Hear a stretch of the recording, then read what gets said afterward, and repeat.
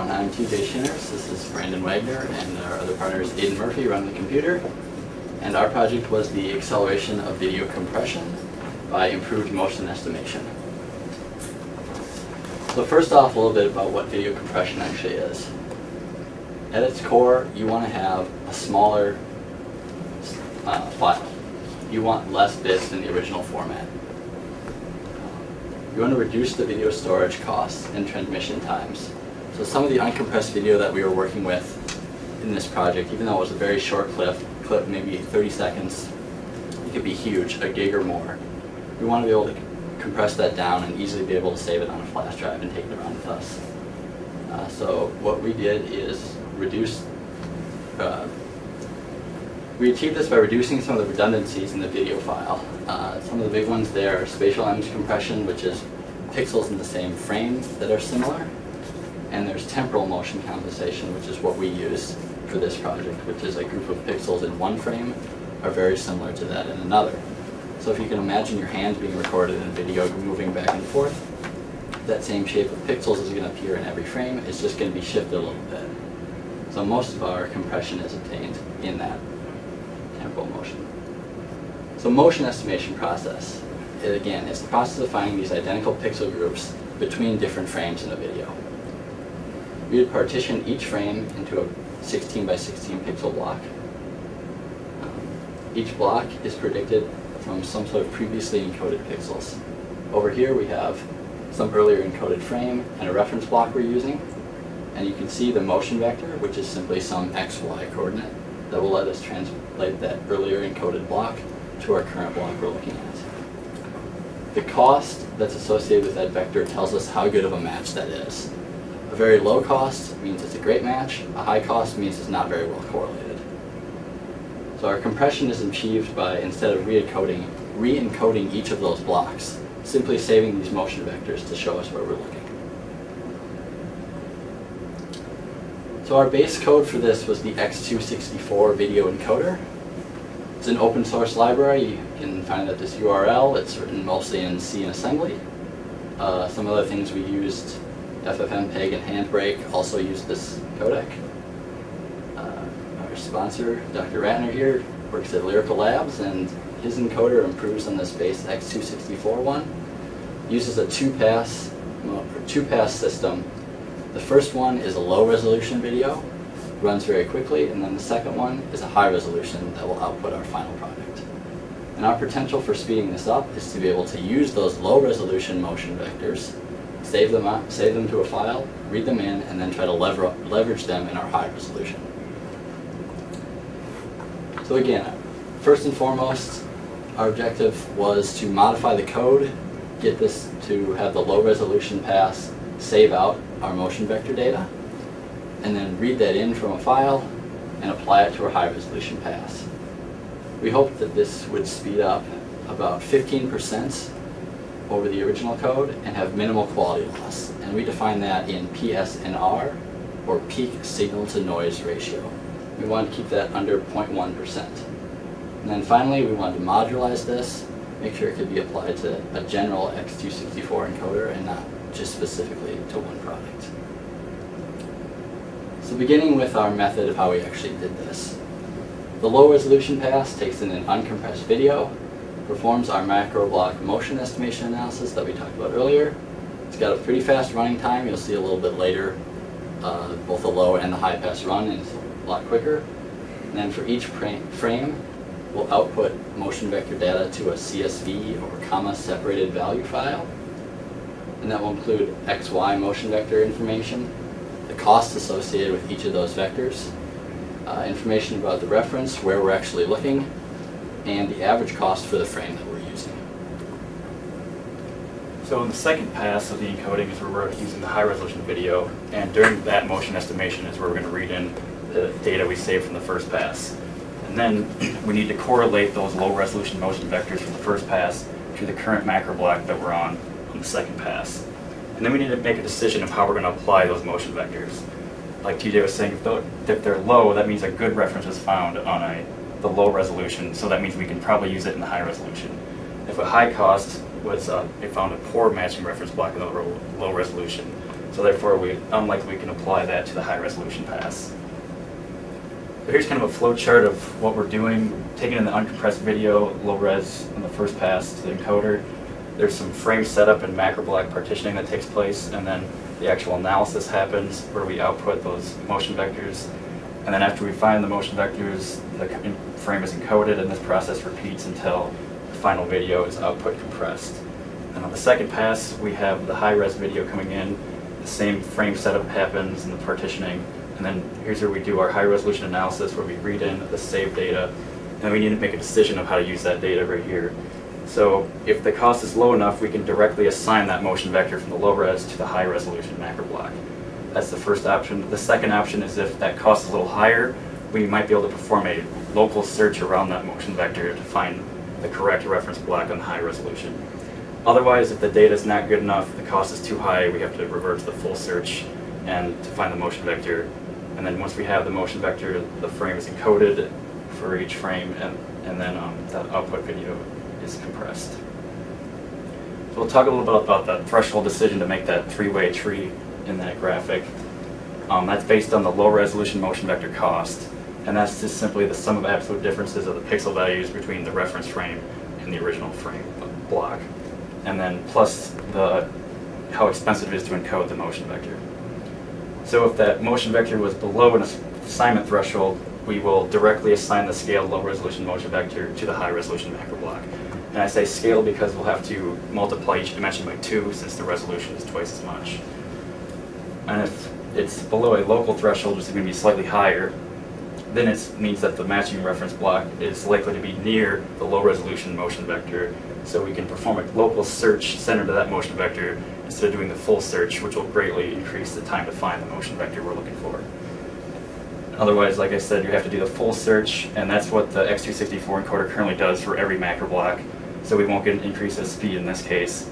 So these are the two cases where we're going to increase the speed of the encoder. Here's a graphical example of the motion vectors. You can see you have your current block we're on, and this motion vector just tells you the translation.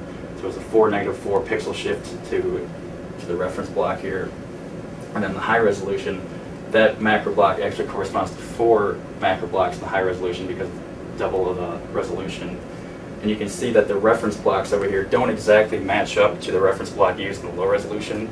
So there we couldn't directly assign. We'd have to do the local search because they're in the neighborhood of that -8 once you scale it, but they're not exactly. So you do a local search there to greatly increase the time to find that motion vector. So then we had to decide how to set the actual threshold values to make the decision. First, we tried a single universal threshold, which didn't work out very well and didn't see the results we were looking for. So then we tried to use more information by setting thresholds for each macro block type. There's 3 types, an I, P, and B block. We don't worry about the I block because there's no reference frame with that. It's fully specified, so it doesn't have a motion vector. P block is simply, there's 1 reference frame it uses, and the B block has 2 reference frames. So then we used hard-coded threshold values based on these types for each video, and that's worked pretty well, but we had to change these hard-coded values for each test video. So we wanted a universal threshold we could set, so we based it dynamically based on the average threshold cost for each frame on the low resolution. So here's an example of how we set the thresholds. Our P assignment threshold, for example, was set as the average P block cost at the low resolution times the P assignment percentage. And those values in orange are what we played with to try to find the best trade-off between speed up and quality loss. And this next slide shows some example settings we had.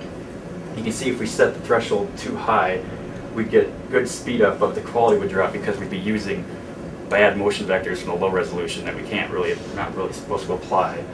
But if we set it too low, then we'd get the quality we want, but we won't achieve the speed up because it'd be doing more of those full estimation searches. So these values in yellow here were generally seem to be the best universal values for all of our test videos to get a trade-off between speed increase and quality loss. So our last objective that we stated was modularizing the code, because we wanted this to actually plug into existing X264 library, and we wanted anybody to be able to use this. So we tried 2 approaches. The first approach is what happens sometimes earlier in this library. In open source code, sometimes they do include.c, which is not really good programming practice. It's kind of like a quick and dirty way to get things done. So the problem that this presented, or we try to do this and just include this in our file instead of making a header file with everything else. The problem with this, though, is that you come to multiple redeclarations. So if we use a function in one file and then include.c twice, it throws compiler errors. So what we decided to do was to write a bunch of preprocessor code to basically throw a flag so that whenever we got to our functions, that we would specifically go back in and redefine, or define for the first time, the functions that we needed to use. And at first we thought this worked, but then we actually noticed that there's a significant loss in PSNR after really examining the tests. So then we went back to like the standard practice to just make a .h file of every function that we modified or created. So now we have a .h file for all the functions that we made, and additionally to that, there's a rate distortion file in the library that exists now that we made a .h file for, so that we use that, and then that won't throw the compilers either. After testing it, we found out that the results matched exactly, so we did what we wanted. So generally our results were 15 to 25% speed increase from the normal, and the PSNR was between 0.01% and 2.2%. So our initial goal was 0.1%, but after talking to Dr. Ratner, we decided that within that range is definitely fine. As you'll see later, we'll actually view some of the videos that we encoded versus the normal encoder. And to the naked eye, you can't tell differences or anything between that ratio. So two of the clips that we used, our best clip, Harbor, is basically just a scene of boats coming in and out and the waves going. And with this clip, we got a 25% speed increase with only 0.01% PSNR loss. And our other clip, Movie Trailer, which is basically a bunch of lots of motion, fast cutscenes with 0.018 PSNR loss and a 15% speed increase. Here's some more results of videos that we encoded. And we got these videos from like a benchmarking site that you usually take these videos down, you can really run them through and then test it. So we have two of sports, which have lots of motion. Those sped up, 18 to 21% with a decent PSNR loss. And example clips like City and Silent. City was a bird's eye view of a city with cars going in and out, people moving, and it's really very little motion. So we got a 15% speed increase, but something else like Silent, where it's just someone doing sign language. There's literally no cutscenes or transitions, it's just someone's hands moving back and forth. So that leaves little room to really improve, because since we use motion estimation, if there's not much motion, then you can't really speed it up.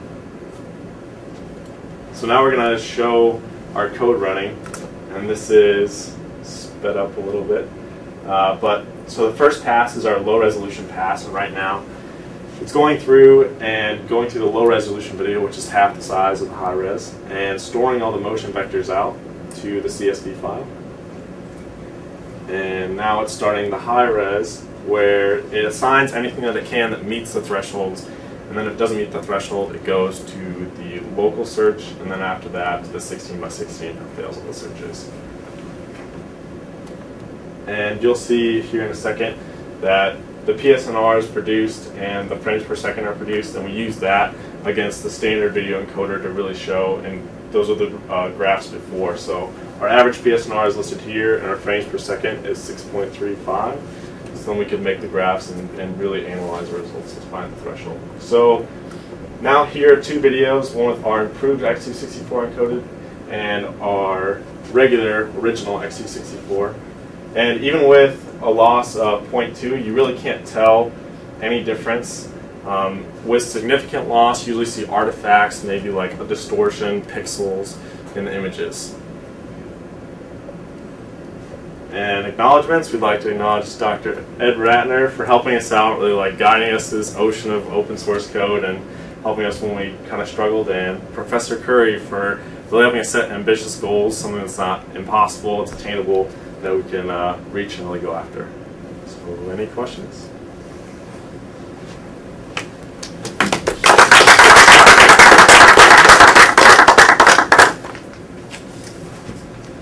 Thank you. Thanks. Yeah, very good. No questions.